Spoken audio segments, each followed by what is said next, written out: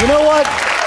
In today's hard-hit economy, many businesses are starting to employ the homeless, despite the risk that the homeless might take away jobs that rightly belong to the crazy. What program or initiative would you suggest to help ease the homeless problem? Jay Mohr. Look, first of all, the worst thing that happened to homeless people is you can, like, make a living at it. You know, you can just maintain. I see the same homeless people today I saw when I was 16. I used to visit Manhattan. It's the same people. They're out there. From now on, if you're homeless, there's only be two options. You either get your life together or you die, okay? But I have a great idea for the homeless. Homeless Olympics. And if we had... Hold, release. If we had a homeless Olympics, the U.S. would send over the freaking dream team, okay? We could have a whole decathlon. We could have events like, you know, the shopping cart push, the take a dump in your pants. You could have the nap, and my personal favorite, how many winter coats can you fit on your back in the summertime? All right. DaneCook.com. Yes.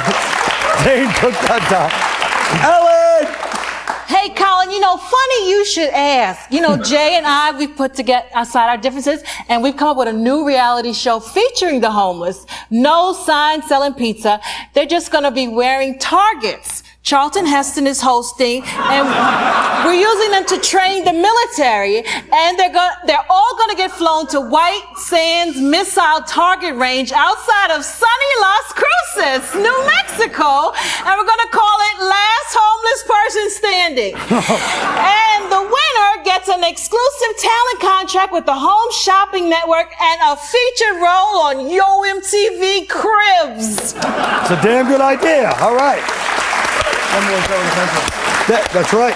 Number one, last comic standing. Hate if you want. A lot of people loved me too. Number one. Yeah, what do you get? Dane Cook. Yeah, love. Love makes a person feel like they can rise above any situation. And that is why we should start a homeless dating service called Spare Changes.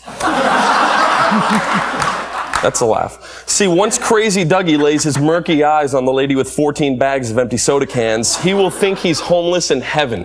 In fact, when I see those two love pigeons embrace and start making out all hot and hungry, I'll be the first person to shout out, "Hey, you two, get a box!" All right. All right. Nikki D. My program is called Homeless Schlumless. First of all, they should be called bums, not homeless. To be truly homeless, you have to have a home and have lost it. A refrigerator box blown in the wind doesn't count. I'd have the NYPD staple fast food applications to their foreheads while they're passed out.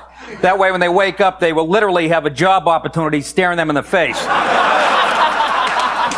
If they're still not working in a week, we force them to go on Fear Factor and do really gross stuff like eating breath mints and touching soap. All right, folks.